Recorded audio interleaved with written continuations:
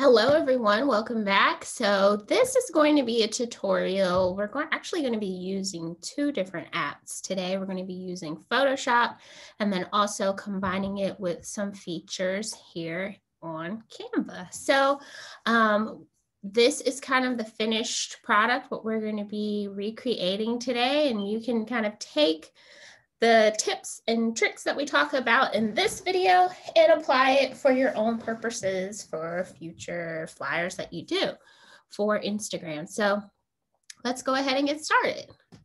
So what you're going to do is actually start from the beginning.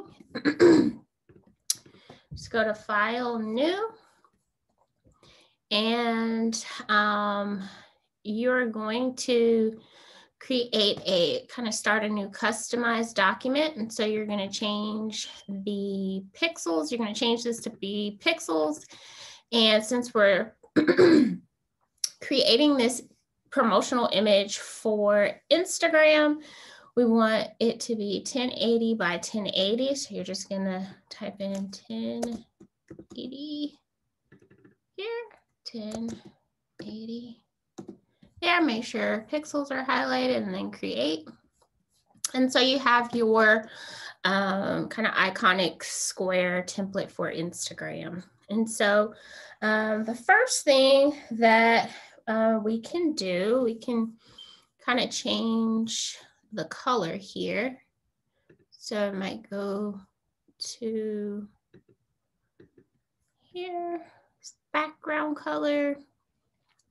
And instead of just this color white with the FFFFFFF, we can try something that has a little bit of tonality to it. Let's see, maybe have a little gray in there.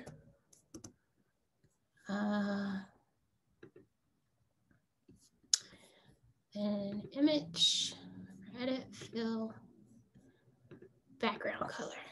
Okay. All right, so there. I kind of like creating the images not always with just kind of the default white. Sometimes it's nice to add a little bit of color to it. So here is our kind of canvas that we're going to be working with. Going to be playing with some new features today. So we're going to use this kind of shape tool. And so you can use this to create different shapes. We're going to be using the rectangle tool, but if you use the ellipse tool, that is a way to create circles and then triangles. So you can really have some fun with this. But for our purposes today, we're just going to go ahead and make a big square.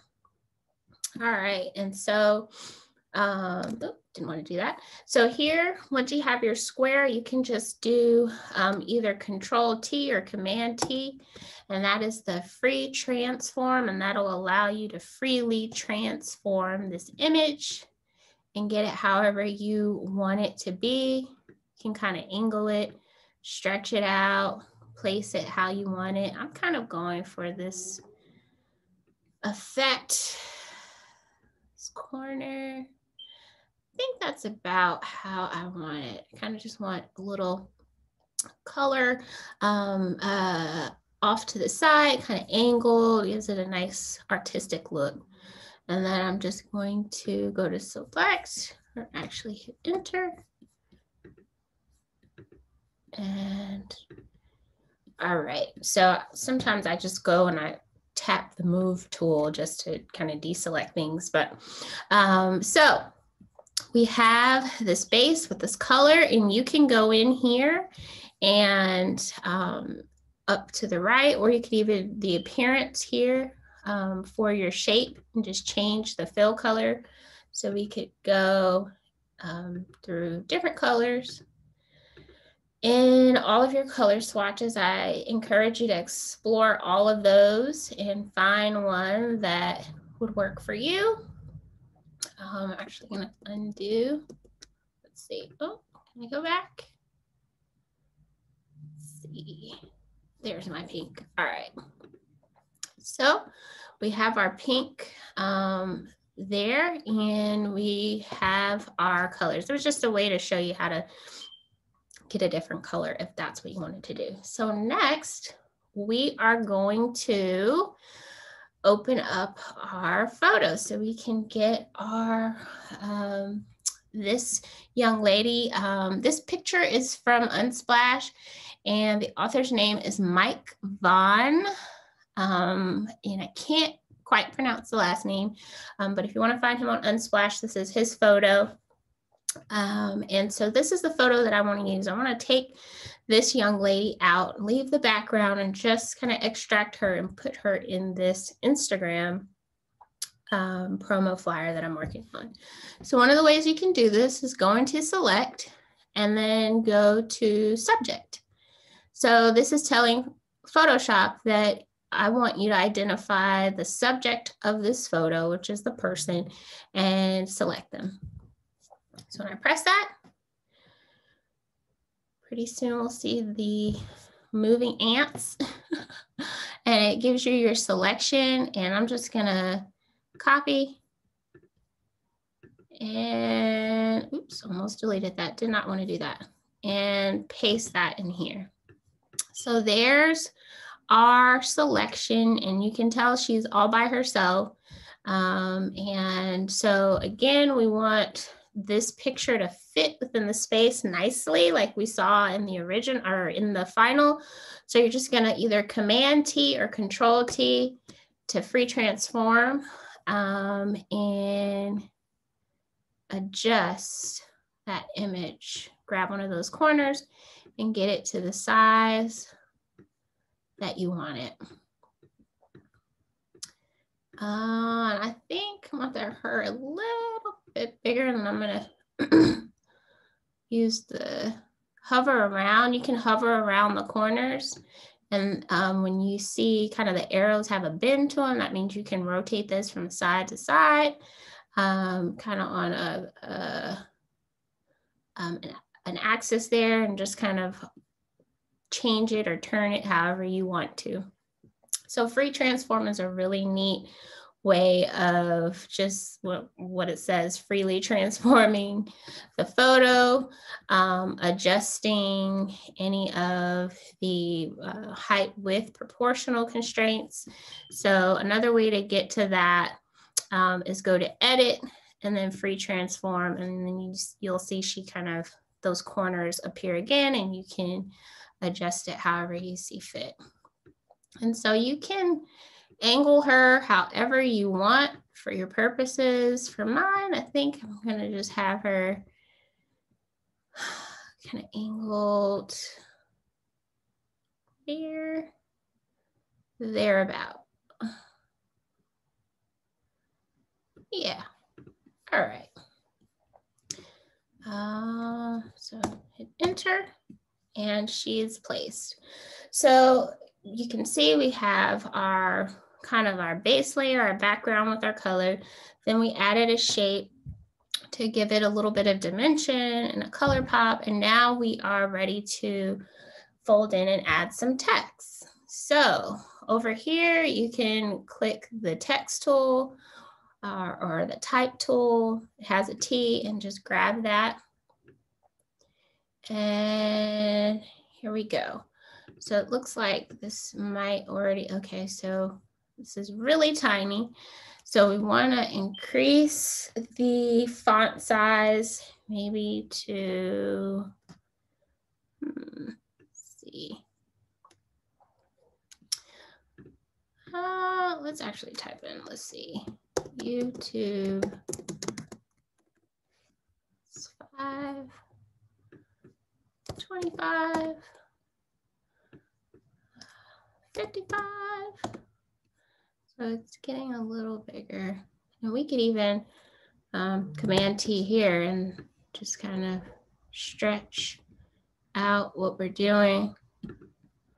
Let's see.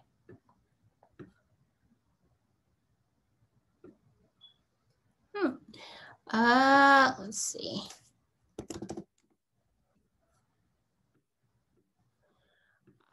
All right, so I think I kind of like that. You can go in here and just kind of play with the different fonts that you find.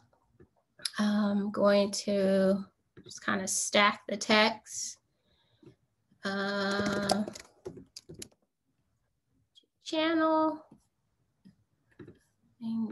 move and stack it how I want it. And I'm using Railway font here. You can use whatever one suits your purposes, the tone, look, and feel that you're going for.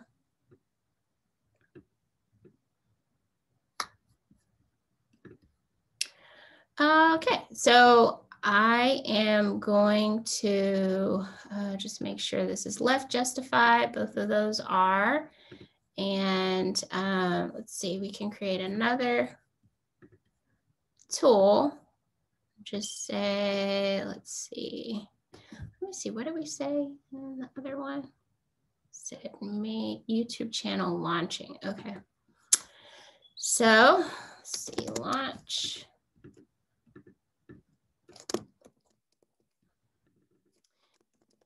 And when you're dealing with text with Photoshop, it usually has these presets kind of already in there. You can just delete all of those out, and it's just kind of a placeholder. Launching.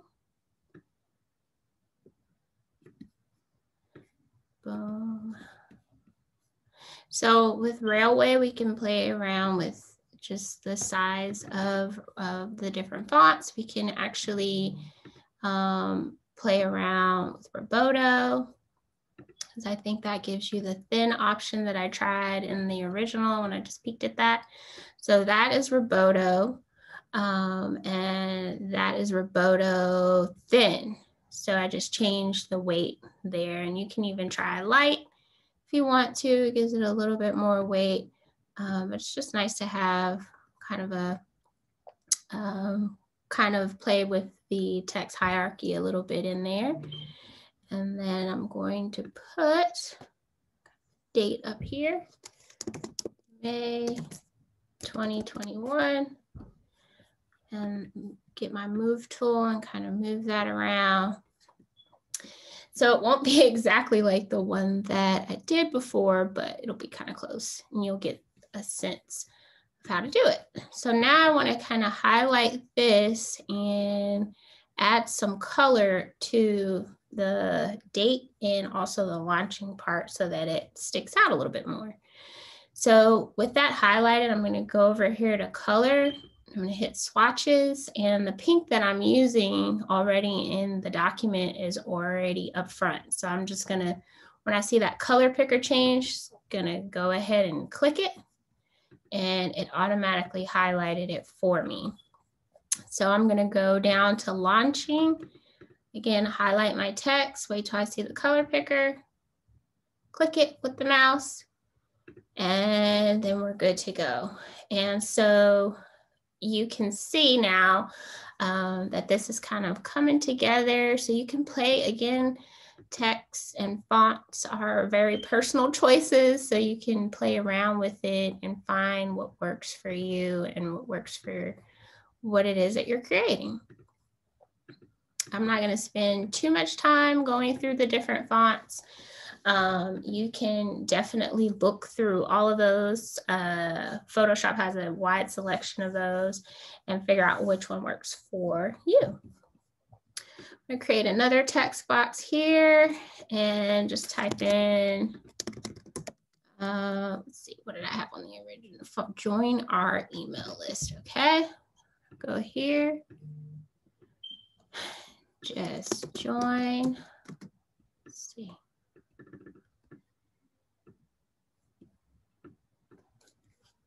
Reduce that font size just so we can see it a little bit. So join our, all caps maybe, join our email list. And Railway, it's bolded. We could try the Roboto here again, just so we can have maybe not thin, but maybe light for that one. So we can have that there. Join our email list. We can play with the size of that. If we wanted to make it bigger, we could just kind of play around with the space in the image. So that's a little too big, not 40, maybe 30. Might be a good, let's try 30. And I almost want this more bolded. So let's try. How does that look? All right, let's try that. So we've got YouTube channel launching, join our mailing list. And then you could actually go down here, create another text box, and then just kind of put I'm going to just put at my channel. I'm going to use the railway for this one. At my channel, my YouTube channel. And this one, I also want to use the pink. I think I also want to go to edit, free transform. See if I can get my move tool and just kind of set it alongside there. Go back to my type tool, highlight it, and then let's see, 35. Get a little bit bigger. A little bit bigger. Boop. All right. So this is coming together. We have our subject in there. We have we're just assuming that these colors are a part of her personal brand color palette. So we have her hex codes and we put her color in there with some different shapes. You could even play around with different shapes, get some fun little triangles in there, and just kind of have fun with playing with different shapes and you know, playing around with different angles with certain shapes. So once we have this in here, actually, okay, I want to, this is Roboto Black. Okay, so I actually want to flip the weights of the fonts here. I think I want that thin. And then I want this, to pop more. So we're actually gonna make it Roboto Black. And let's see, 40. Place that. Free transform, just to get it angled better here. And then move tool to get it closer to that line. There we go. And I mean, you could really be in here playing with the size of the font forever. I'm not going to continue to fuss about the font size, but you can as you're working on your individual projects. So now that we have this, I've left some space in here because I now want to kind of take this image and put it into Canva to add some quick animations and just some fun visual effects to my image that I've created. And I want to do that in Canva. So what I'm going to do, I am just going to screenshot this and pull it into Canva. But of course you would want to export and pull it in. But for the sake of time in this video, I am going to do it this way. Pause my sharing really quick.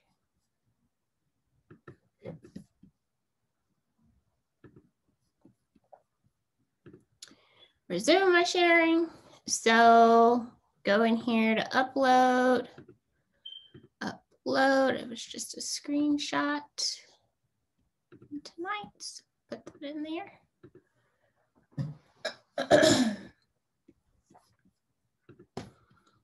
right, so this is our screenshot. And again, you would export your photo as a PNG and then kind of just upload it in here. So we have our photo in here, and now we're just going to look up some fun subscribe buttons. Subscribe, so you can look up subscribe buttons, or you can also type in subscribe animations. And this one is kind of close to the pink that she's using, so I'll go ahead and put that in there. Put it next to the join email list, which is why I didn't want it to stand out as much, because in my mind visually I knew this button was coming. So I have that there. Then for my YouTube channel, what you can do here is grab some of the social media icons. So Instagram icon, grab that, and you can put that next to kind of however you want to lay it next to the channel, assuming that your name is the same across all of your platforms. You can orient that like similar to Photoshop. When you kind of hover around the corner, you can turn it. And another cool thing is if you go into the color, it picks up on the colors that are already in the photo. So I can go in here and make that the pink that I've used already. So you can just select that there. It picks up, it grabs the photo, and it shares what colors are already kind of appearing that they're picking up on in the photo. So you can use that. I'd go back to elements. Maybe I want a Facebook icon and adjust the size, just grabbing the corner. Take it there, turn it, turn. And that little circle with the arrows on it allows you to move your icons around. And then the arrows kind of opposing refresh buttons allow you to turn it. And then change it so that it's pink. Matching pink already in the photo. And then let's keep going. Pinterest icon. You could just do social media icons.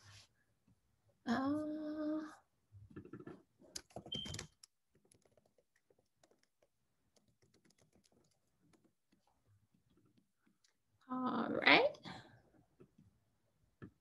Again, those little arrows to move it around. It's kind of like the move tool within Canva. And you can make sure it's along there. Yeah. And so this is just kind of a quick way of showing you how I created this. You can also go in and add some animation sparkles if that is, say you're designing this for someone and that is kind of a part of their brand. You can certainly add that. Take these free ones and just put them in there. Grab the corner. And because you didn't build this in Canva, you can't really put it behind the image. So you're just going to have to angle it and make sure that it's not covering up her face and that it is placed in a way that doesn't, here we go. Maybe we'll just make them smaller, kind of coming behind her like that. Yep. So that is a easy kind of way to pull together different elements and to use the features of both Photoshop and Canva. So from here, you would just download, go to download. You would pick the page. So this is saying page 4. Done. And then you can kind of download that as a video or a GIF. and it will download with all of those moving animations, your subscribe button and the sparkles. So yeah, that is all to it. So I want you to work on maybe putting together an Instagram promo for it can be your personal brand. It could be maybe you're starting a YouTube channel. Maybe you are starting a website. You can switch out YouTube channel launching and you can put website launching, new website coming soon. You can play around with the different texts and make sure you use colors that are on brand from your personal branding palette. So yeah, this is just a quick way to create an Instagram image and a nice kind of flyer promotional design.